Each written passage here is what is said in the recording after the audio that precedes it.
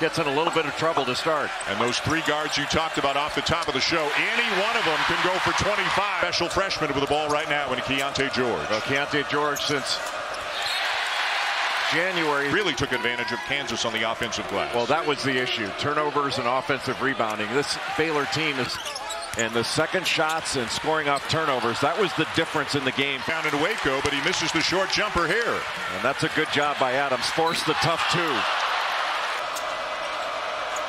Anytime Kansas switches, they have to switch up to take something away. 3% from beyond the arc on the season.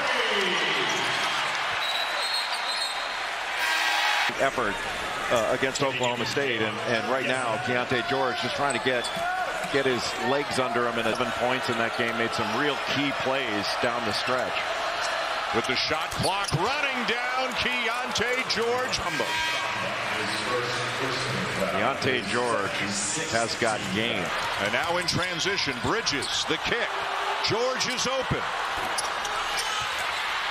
Everybody's trying to take that three-point shot away from him, so he gives that shot fake and just counters the defense. George again. They are great pets, very low maintenance, unlike yourself. Listen a little bit earlier. Cole Aldrich is here. On jump shooters, these three. Good ball movement. Wilson, no. And George with the rebound. Advantage Baylor. George will finish it in transition. College basketball, and they have taken control of this one here at the Fog with the three guards. Defensive deficiencies. Wilson, tough one. It won't go. 1 for 11 from three. Baylor 6 for 9.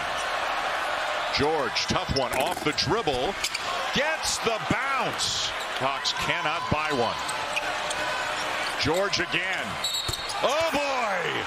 A chance for a 4-point play. Next one down, uses the drag screen in transition, got hit. That's what happens when all three are hot. You know, Baylor's made 8. Wilson on the drive. Good cut. But Grady Dick, 4th NCAA championship, 6th national championship. And they've come up with the loose ball. We're seeing a much more focused defensive team in the second half. Wow, George. But Kevin McCullough doing a nice job on Adam Flagler. He's right with him on those cuts. And a chance for 3 now. So far out on the floor. That was a 40-foot pass, and Grady Dick just a little bit late, rotating over to score. Struggled initially to get the ball in, but once DeJuan Harris got it, he came straight downhill at the basket. George steps into a 3. It won't go. Against a lesser defender, an easy basket for Baylor.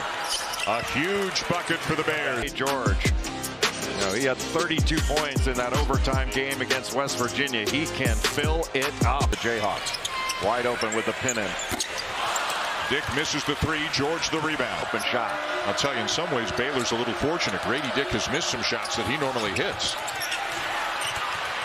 Leader as well. Well, just because you're a role player with older players on the team doesn't mean you're not capable of more. Up 14 in the second half. You're a math guy. That's a 27-point swing, right? Correct. Make it 25. Play after making that catch. George left it short. But tonight's player of the game brought to you by Phillips 66. DeJuan Harris, who had a spectacular second half. Bill Self.